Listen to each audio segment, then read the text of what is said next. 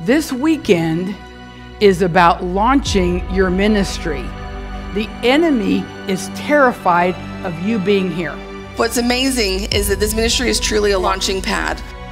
It's what the whole foundation of this program is, to prepare us with a foundation to go forward and do what God has called us to do.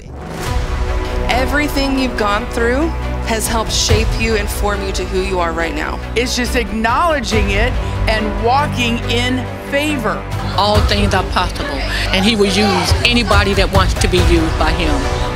You can have miracles at your house or anywhere you go. That's exciting. We were designed to be creative, like our Father. It's just a whole new outlook on how to pray for someone, and it gives you the courage and the boldness to step forth in that. That aspect of ministry now is going to take off. He's going to do incredible signs and wonders, the likes of which the world has never seen.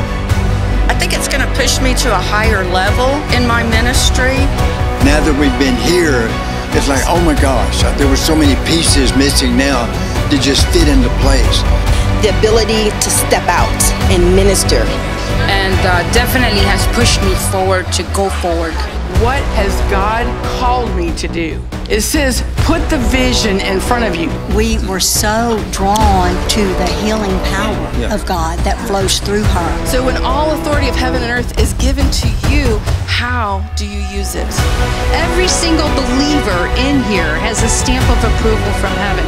We all believe we're on the verge of an incredible awakening. A weight has been lifted off of me and I feel lighter, I sleep better. There's no more holding me back. That's why I'm here. It's going to change us. It has changed us. It gives me that authority, it gives me that boldness. This love is overwhelming. You can't earn this. You don't deserve it. You can't work for it. It's free. If God can do it for him, God can do it for me. With 10,000 times 10,000 angels forever and ever.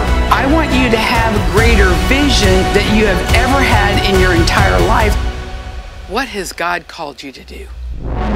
Let's do it together.